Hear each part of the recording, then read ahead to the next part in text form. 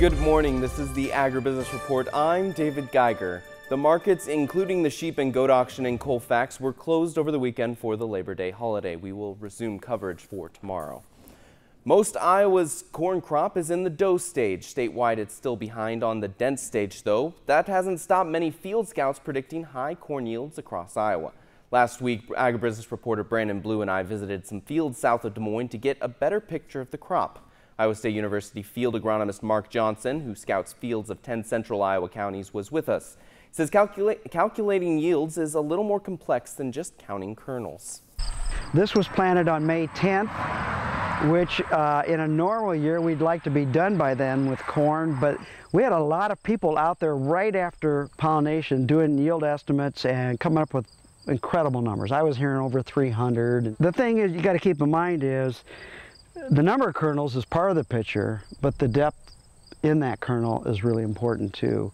And how much we fill that contributes a lot to the yield.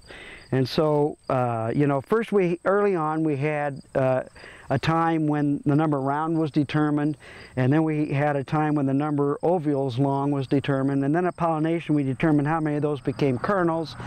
And then for a brief time after that, we could abort some back. And then for all the rest of the time, it's how much can we pack into that kernel. And we want to pack in there as much as we can, okay?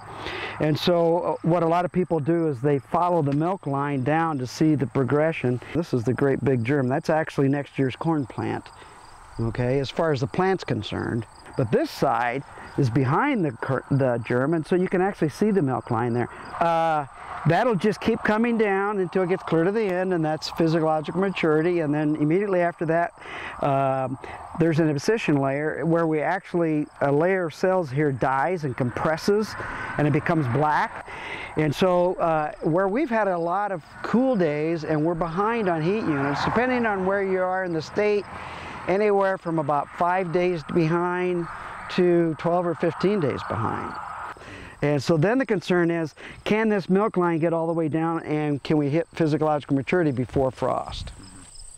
Johnson says insect and disease pressure has been very low this year in the counties he covers.